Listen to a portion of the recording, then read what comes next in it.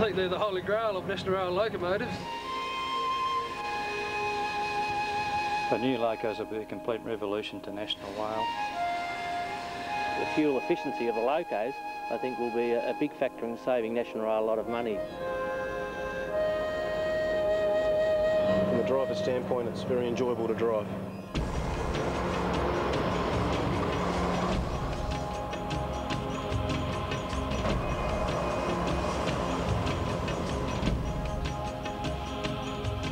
Well, these new locomotives will allow us to operate a train from Melbourne to Brisbane without refuelling and able to operate a train twice the length that we can currently operate. And for our customers, that's going to mean improved reliability, and it means we're delivering better prices. Many years when our forefathers created the rail system, they decided independently and without consultation with one another to have different gauges.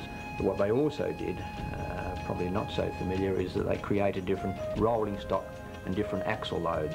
So one had no alternative but to almost start from scratch. Up till now, we've been utilising, if you like, inherited resources from the rail authorities, which have been less than efficient. 70% of our reliability problems have been related to locos. Purchasing 120 locomotives was the largest locomotive order ever placed in Australia. We had to define and produce a specification which would allow it to run in Australia throughout the various rail systems, from the west coast right through to the east coast and up northwards into Queensland. National Rail's business dictated that the locomotives were delivered as quickly as possible because of the urgent need for power. So the time frame was extremely short. Ganninan's tender was the most favourable in terms of price. Their technical proposals were also highly satisfactory. Shifts just seem to be a lot quicker now and a lot more comfortable. New engines, more power and greater reliability. Without reliability, the customers are suffering, and we need a reliable service or you lose your customers. If you lose your customers, you lose your job.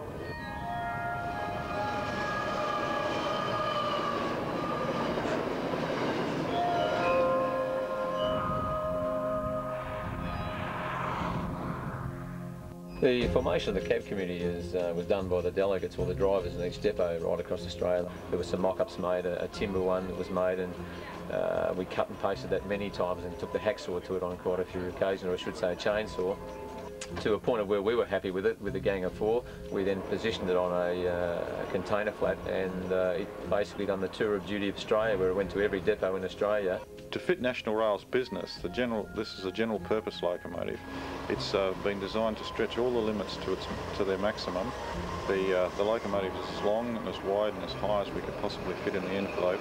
We didn't have time for a prototype, so we've had to accept the debugging and infancy problem solving during our initial operations.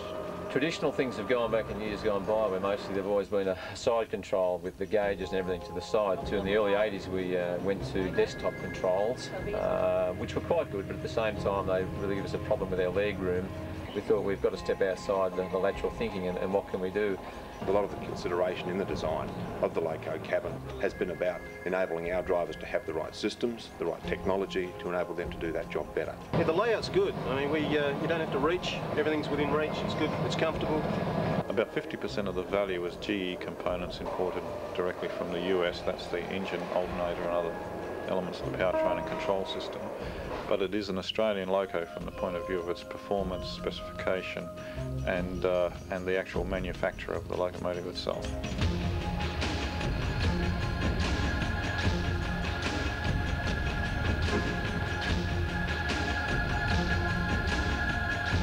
This project has employed about 2,000 people all around Australia. The two main production lines have been in Bassendean in Perth and in Broadmeadows in Newcastle, each plant producing 60 locomotives for a total of 120 locomotives.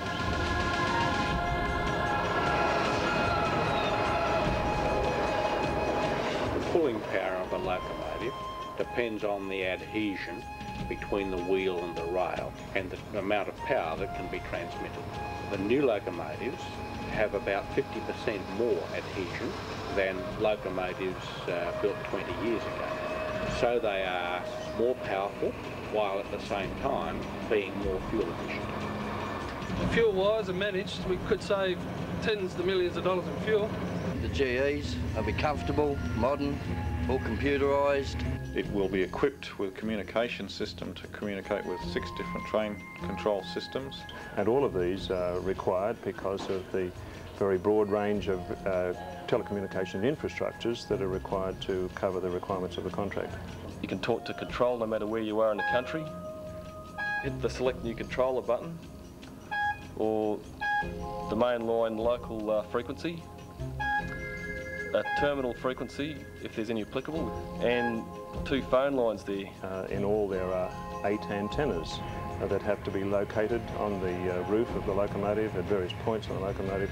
This is the one piece you use for all communications, whether it's train control, local radio transmissions, terminal, telephone calls, all go through the one line. There's 3 radio positions. There's the drivers for going forward, the co-drivers for going forward. There's also a driver screen for long in moves. The co-driver can concentrate more on the communications, which leaves the driver less distracted. He can just do the job of driving. Noise on a locomotive brings fatigue.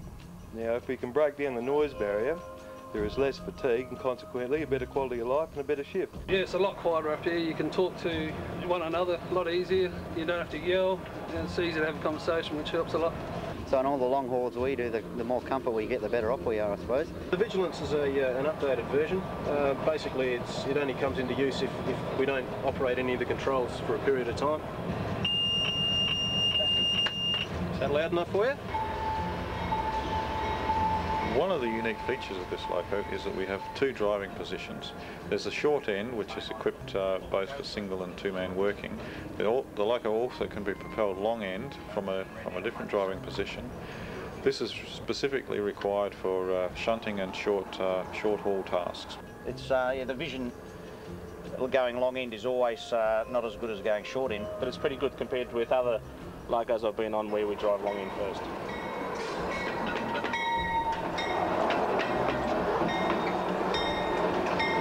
Wonderful to have new equipment going into sidings, placing people's loading on time in National Rail livery. It means that they can readily identify with the organisation that we are. They're going to be ours, maintained by National Rail contractors. Ginnins has got the obligation, using Spotswood as a base, to supply out of the 120 NR class locos, 113 every day, 24 hours of the day.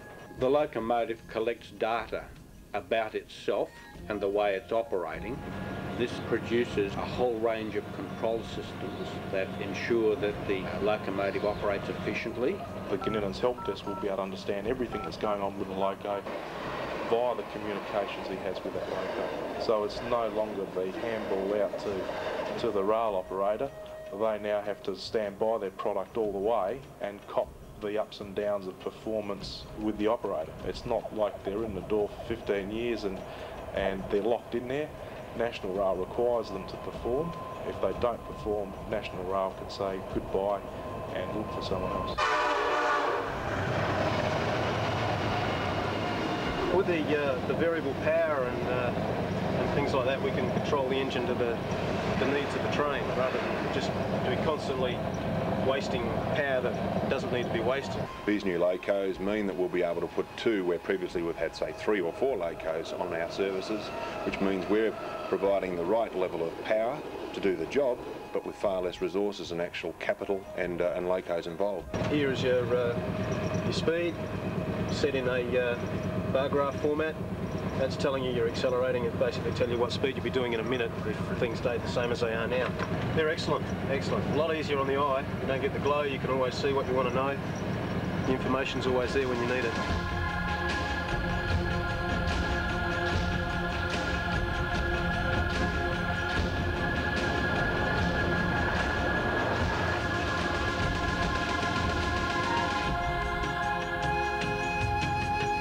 National Rail has placed a lot of emphasis on having the drivers involved. I feel that this is quite unique in the history of Australian railways, and I think we've finished up with a darn good loco because of it.